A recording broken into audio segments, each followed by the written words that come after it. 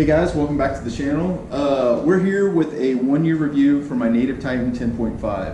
What I'm going to do is I've already got it set up. I'm going to show you how I like to rig it up before I like to get it out on the water. And I'm going to show you some of the extra mods and some of the different things that I've done with it. Some of these things I've taken from several other YouTube subscribers. Mobbin Outdoors is one guy. Greg Blanchard's obviously another one. Any of the little bitty ideas that I picked up from YouTube that I've thrown on the boat, I'm going to definitely show you what those are. I've also done some things that I haven't seen anybody else do. I'll show you what those are, and then I'll tell you about how I did them. I'm going to tell you what my overall impression is of having this thing on the water for a year now. I went gentle with this thing. If you subscribe to the channel, you've seen any of my videos, you'll know that I put this thing through some rough spots. In fact, to the point where I'm bending rods trying to get in and out of some of the places that I fish. So we're going to walk through the boat from bow to stern and show you what I've done with it, alright? So stick around, let's see what we did.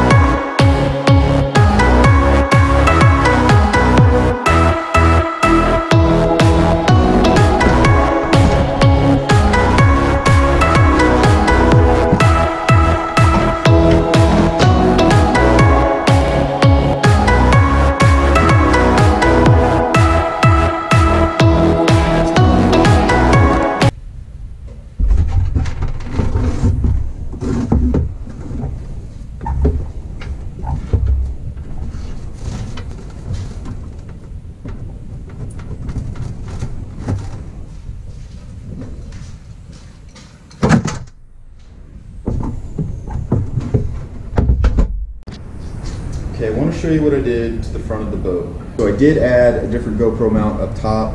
That's really no big deal. I'll tell you what, I actually wanted to add something that would let me get like a better angle on the boat, but this actually gives me some cool shots that I started to do.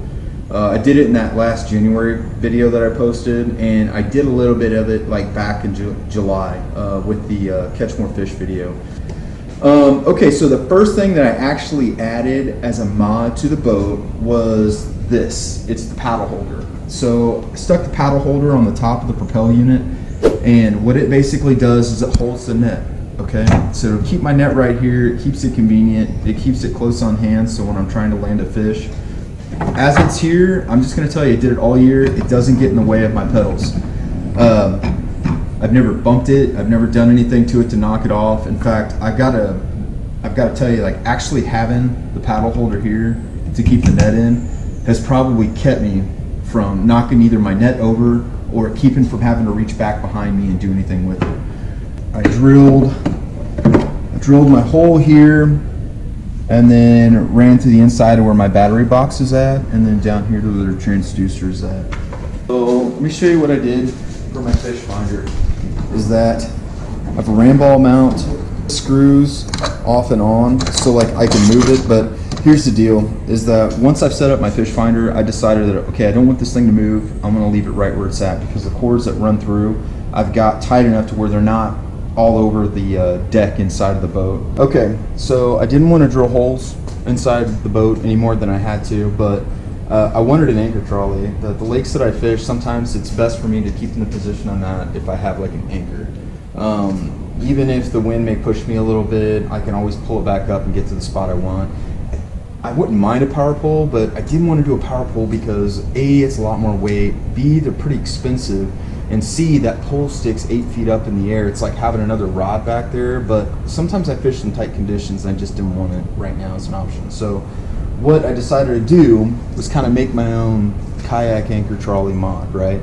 So if you watch my video about my kayak anchor mod that wraps up with my foam pool floaty thing, what I've done is I've made my anchor trolley kind of modular. So this can move around, I can move it, I can stick it other places on the boat if I want to, and how it works is that it's set up that way. Take my carabiner clip. I'm gonna try to do this holding this freaking weight.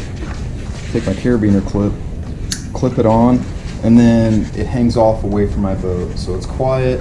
It's not just a hook and eye for my paracord, because when you want to detach this thing, it's going to always be in a hurry, right? So a taut line trying to detach that's not going to work very well. This way, just hold the carabiner clip down and then pop it off. So it works for me. It's a system that I kind of like, basically because A, I just didn't want to drill no holes in my boat, you know what I mean? I wanted to keep this to where I didn't have to drill any holes. So and it moves around. I can still move it around any place I want to, wherever there's gear track, right? So obviously I shoot GoPro videos on my kayaks. So what I've done is that in order to keep my GoPro running, if you guys want to do something like this, especially you guys with kayak fish, obviously you can find out pretty quick with your GoPro that you're going to need an alternate power source, right? So what I've done is I bought an alternate power source. This has kept me going for a whole weekend. I didn't charge it. I fished probably a total of 12 or 14 hours for the 2 days combined, and it kept me going all weekend on my GoPro. I didn't have to charge anything up. So what I've done with it is that I take this and I put Velcro on the back of it, and then down here behind my seat I've got some Velcro, and I just stick it on there. So it stays there, it doesn't move, and then what I do is I run my charging cord up underneath my Boonedox Landing gear, and it comes up underneath, and then I bring it all the way up to where my GoPro's mounted. So that keeps everything out of the way. It keeps it from shaking around and moving. And having it close enough to where my seat's at is that if I need to charge my phone, I can charge it from here too. And I've had to do that before on the water. If you use Turn EX, you know you've been there and you've done that. So the seat on the Native Titan, this is the 2018 seat. This was the new seat. Not as much noise on it at all. In fact, like I can't hear what some of those poor other guys went through with their seat and making a lot of noise that they had, because my seat doesn't do that. I stand a lot in it. If you watch any of my videos, you can tell that I stand and fish 90% of the time. I think that's a pretty accurate estimation about how often I'm on the boat standing up fishing.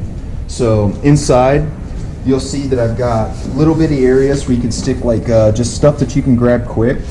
There's a lot of room underneath here that you can put some of your extra tackle trays, and even back here, some of those 3200s that are small you can fit back in here. I keep a backpack in my boat. This has got like a lens, like one of those nice little terry cloths that you can just wipe off like the lens of your GoPro or your sunglasses. It's got some sunscreen in there. I've also got some chapstick. If you're on the water for a long period of time, you guys know exactly why you carry that. Inside, I keep a towel, just for miscellaneous reasons. At least 2 bottles of water, at least. I keep a tourniquet in here, just in case, God forbid, should something happen. There's always a first aid kit in my boat. I keep that in there. A couple tools that I keep stuff in here. Some baby wipes for obvious reasons. My Boonedox Landing gear back here. I'm going to take you around to the other side of the boat so I can show you what I've got going on over there. So I want to give credit to Mobbin Outdoors because I did take this from him. So back here on the back side of my Boonedox Landing gear, there's obviously, it's got some gear track. I added another paddle holder back here, but it's not for my paddle.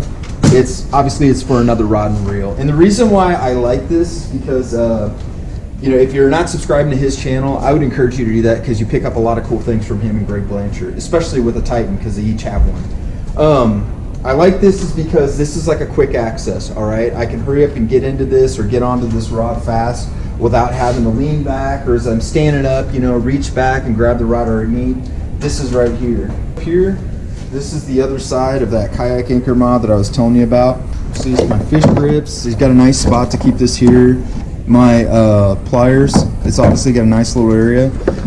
So right here, I've got my carabiner clip attached to my seat on the bottom for my Cal Coast fish grips. So when I CPR fish, to get him to calm down, just put that in there, drop him back in the water.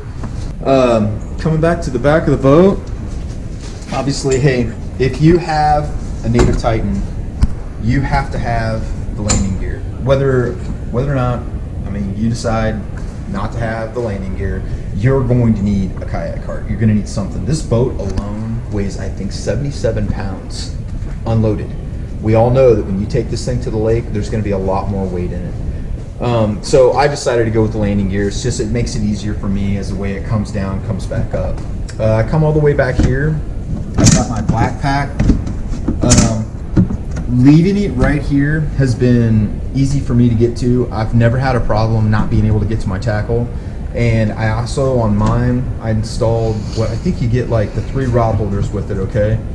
But I went ahead and bought 5 more. How I kind of keep it controlled is on the Titan, you've got the safety cord down here. And what I do with it is I just hook it up in the back of the backpack, right? And it's staying there. It's not going anywhere. I've never had this thing shipped on me or do anything else. When you look down at the rudder, you'll see that I've got the Berley Pro rudder cable upgrade, and come down here the back of the boat, I upgraded to the Boonedox rudder. All right, so something that this already, if you look at that January video that I put out, you can kind of see it. I got a lot more bite in the water. You could tell that I definitely had a lot more control. We come up here to the rudder control, you'll see that this thing gives you so much more freedom of movement. Just a lot more freedom of movement. So anyway, my overall impression of it, so like I said, I had this thing for a year and I didn't baby it. If you watch any of my videos, we're in some thick stuff. It's in some ugly water. I mean, there's scratches on the bottom of the hull, there's scratches along the side of it. But listen, I knew in the very beginning of this that, look, my idea of a fishing kayak is, it's not a Cadillac, it's a battleship, okay? This thing is designed because I'm gonna put it in harm's way, all right? So, you know, my general impression is that it held up exactly to its name. If it was up to me and I was gonna do this again, I would 100% go back and buy another Titan. If it all happened again and I needed to do this, this is definitely the boat that I would buy. You're gonna pay for a boat like this, but I think it's important to, you know, find that balance between what I spend on my boat versus what makes it easier for me to fish. So why am I getting the kayak? I'm getting the kayak to fish, okay? I knew instantly that, man, pedal drive is the way I want to go then. I don't want to have to fight my fish with a paddle and trying to readjust and reposition and make it a lot of noise. Listen, it works for guys. Guys do it all the time and they catch a lot of good fish. I'm not saying it doesn't.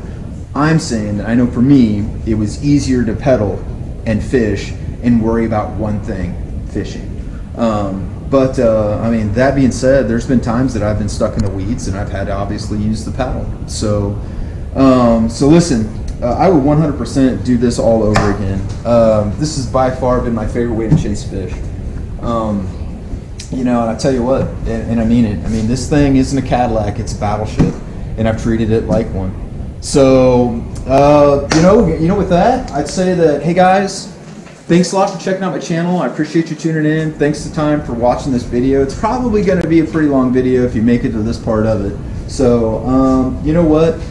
We've got the national championship coming up. We're getting ready to get geared up and kitted out for that. We're starting to research the lakes down there that we want to hit now. So this will be the one of the videos that drops in early February. I'll make another one and drop it towards the end of February before things start really getting kicked off and busy in March for the national championship. So, hey, like I say every time, I don't need you to be your favorite channel. I just want to be a channel you guys like to watch. So listen, thanks for checking it out, and we'll see you next time.